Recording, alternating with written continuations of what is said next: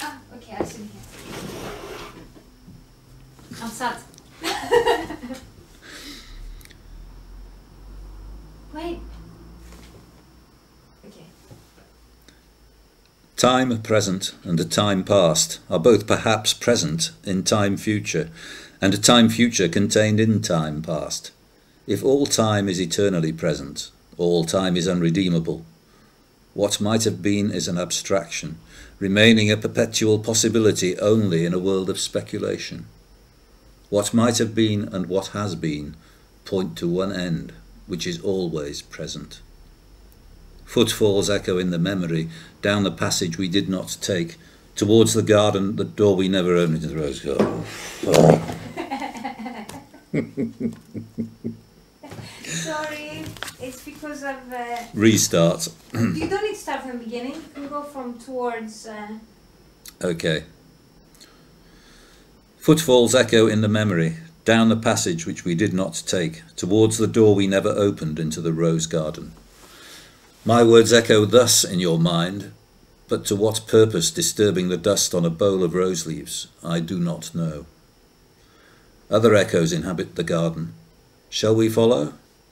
Quick, said the bird, find them, round the corner, through the first gate, into our first world. Shall we follow the deception of the thrush? Into our first world, there they were, dignified, invisible, moving without pressure, over the dead leaves in the autumn heat, through the vibrant air. And the bird called, in response to the unheard music hidden in the shrubbery, and the unseen eye-beam crossed, for the roses had the look of flowers that are looked at. They were as our guests, accepted and accepting. So we moved, and they, in a formal pattern along the empty alley, into the box circle, to look down into the drained pool. Dry the pool, dry concrete, brown-edged, and the pool was filled with water out of sunlight, and the lotus rose, quietly, the surface glittered out of heart of light, and they were behind us, reflected in the pool. Then a cloud passed, and the pool was empty. Go, said the bird, for the leaves were full of children, hidden excitedly, containing laughter. Go, go, go, said the bird.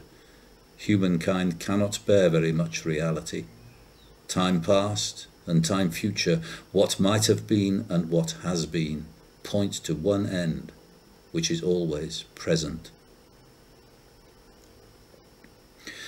Garlic and sapphires in the mud clot the bedded axle tree. The trilling wire in the blood sings below inveterate scars, appeasing long-forgotten wars.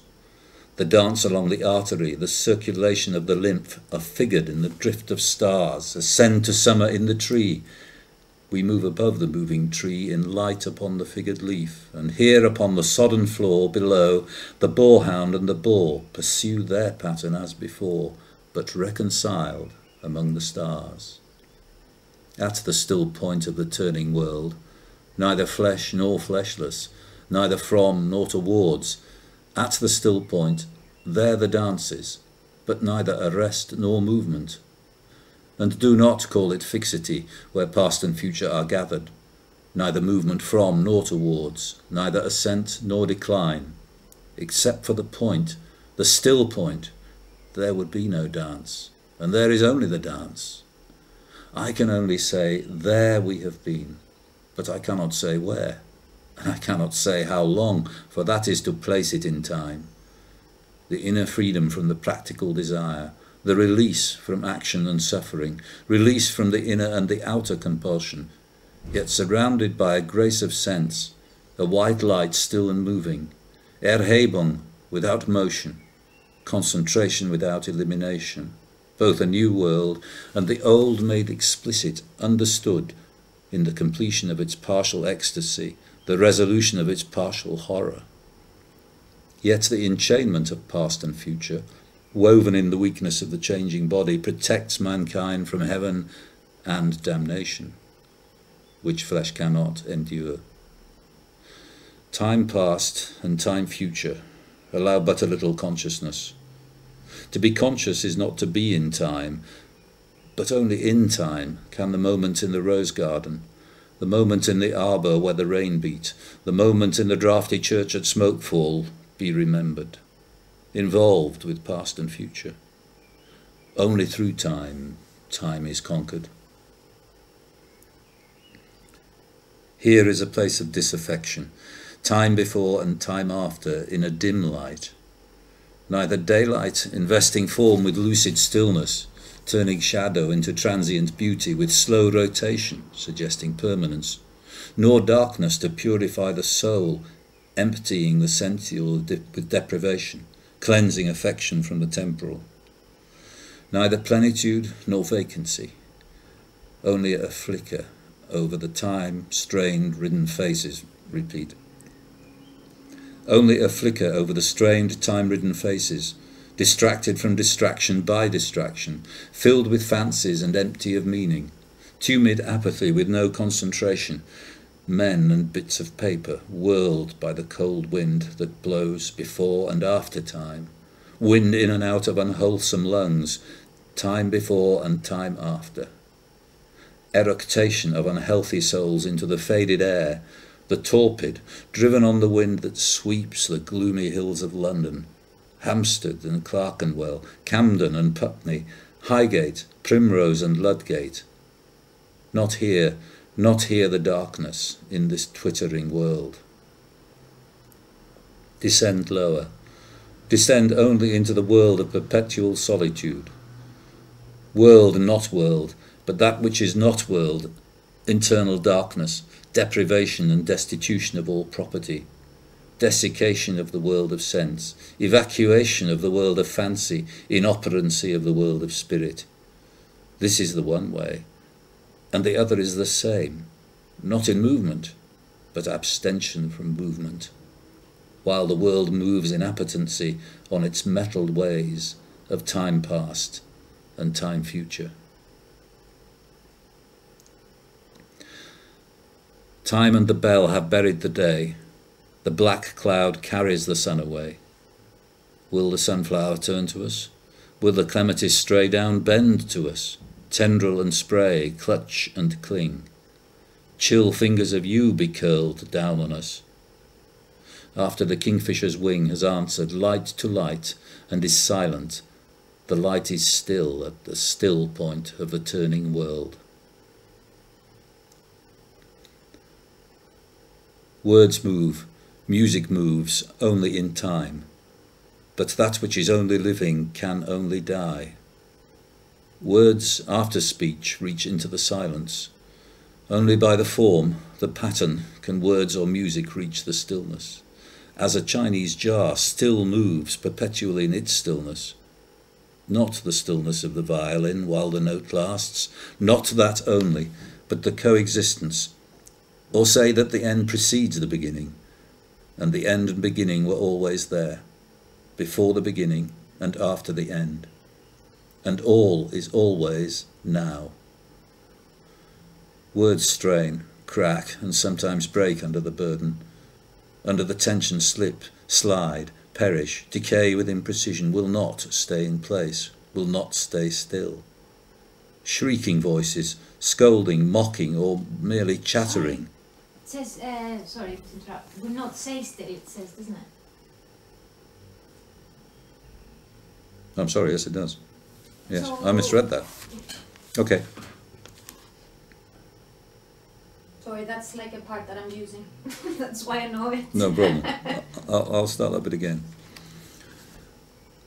Words move, music moves only in time, but that which is only living can only die. Words after speech reach into the silence. I didn't like that. Hang on a minute, let's do that again.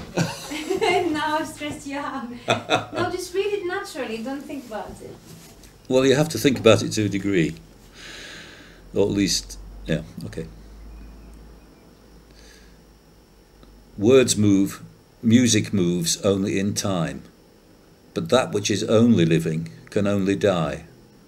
Words after speech reach into the silence. Only by the form, the pattern, can words or music reach the stillness. as a Chinese jar still moves perpetually in its stillness, not the stillness of the violin while the note lasts, not that only, but the coexistence, or say that the end precedes the beginning, and the end and the beginning were always there, before the beginning and after the end, and all is always now. Words strain, crack, and sometimes break under the burden.